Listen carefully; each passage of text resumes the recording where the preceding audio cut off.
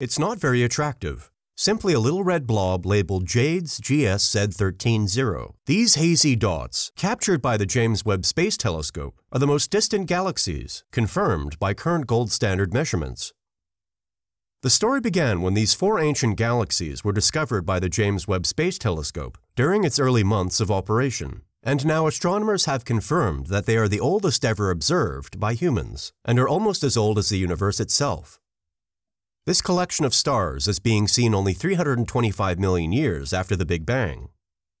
To simplify, if the age of the universe is 13.8 billion years, then we are seeing them at a time when the universe was just 2% as old as it is now. Meaning that it has taken a very long time for the light from this blob to reach us.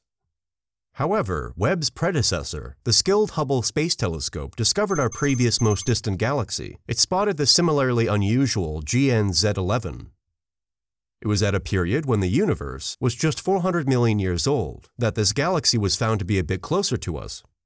The real news, though, is that scientists are now using the James Webb Space Telescope instead of the Hubble telescope to try to figure out when the first stars were formed. We aren't quite there yet with JADES GS-Z13-0, but we're getting there.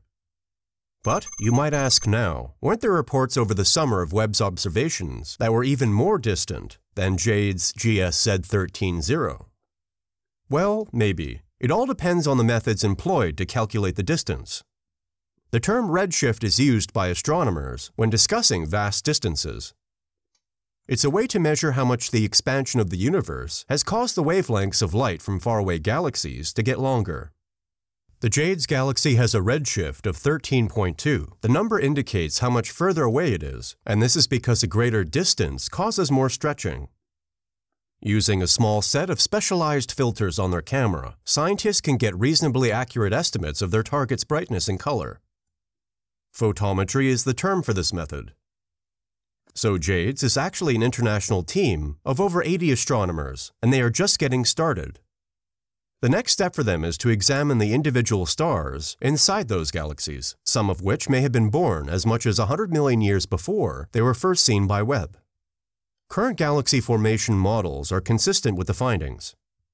And interestingly, the scientists found galaxies in the NIRCam data that seemed to be much older than those that had already been confirmed. However, the near-spec measurements, which are more accurate, have not yet confirmed the ages of these galaxies.